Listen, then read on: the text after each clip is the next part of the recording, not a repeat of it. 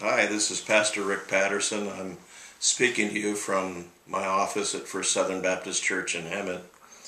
We're located at 433 South San Jacinto Street in Hemet, and you can reach us at 658-1111 or on our website at www.firsthemet.org.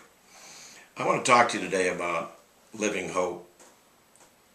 One of the scriptures that I love in the Bible is in 2 Corinthians chapter 5, verse 17. It says, "Therefore, if anyone is in Christ, he is a new creature. The old things passed away, and behold, new things have come." I want to talk to you about how a person can have hope in their life for sure when we live in an environment where there's a lot of people struggling without hope.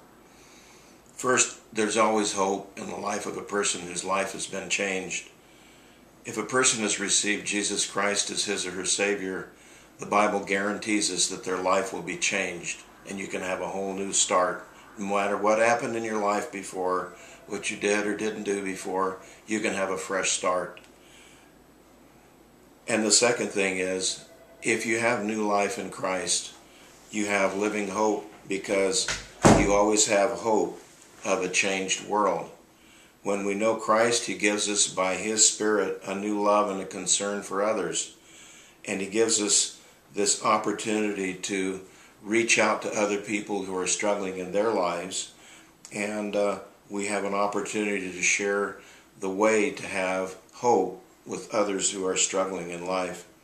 And third, there's always hope for us who know Christ of an absolute unchanging eternity in heaven. This world is not all there is. There are many things in this life that are discouraging to us as we see them or maybe experience them in our life. But we can know that despite all the pain and the heartaches that we might experience in this life, there is an end to this temporary existence in this life and eternity with God in heaven, where there is life and light and joy and peace, and there will never be darkness, there will never be sorrow or hunger or fear again. Please, if you don't know Jesus Christ as your Savior and Lord, or if you have any questions, you can contact me at 658-1111 or come visit our church. You'd be glad you did. And so until the next time, this is Pastor Rick.